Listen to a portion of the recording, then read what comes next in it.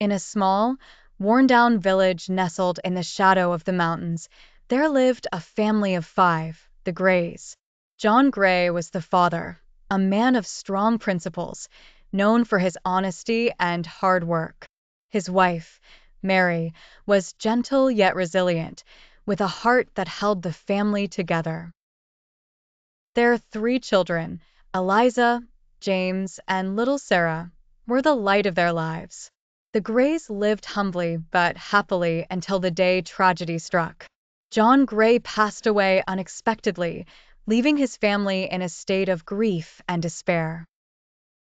Though the family had little wealth, John had always reassured Mary that their children would be taken care of through the small estate and land he owned.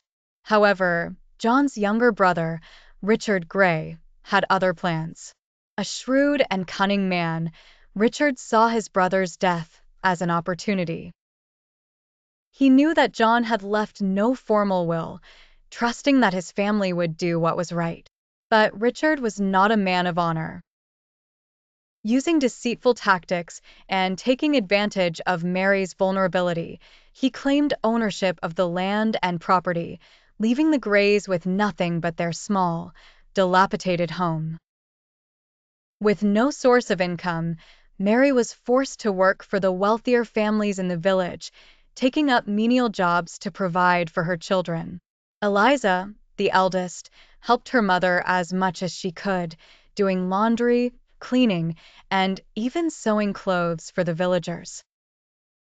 James, although still a child, took on small jobs, fetching water and running errands. Sarah, the youngest, too young to work, spent her days in the village school, dreaming of a better future.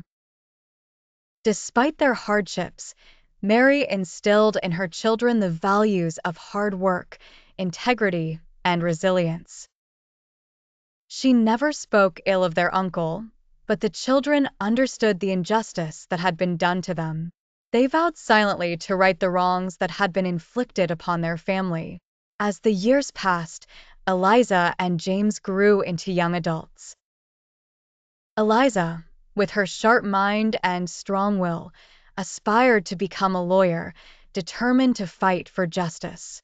James, strong and resourceful, studied the law and business, driven by a desire to reclaim what was rightfully theirs. When Eliza turned 18, she began working as an apprentice at a local law firm. James, meanwhile, managed to gather evidence of their father's rightful ownership of the land, carefully documenting everything Richard had done to deceive them. One day, Eliza and James sat their mother down and explained their plan. They would take their uncle to court, using the law to reclaim their father's estate. Mary, though worried about the potential dangers and conflicts, gave her blessing.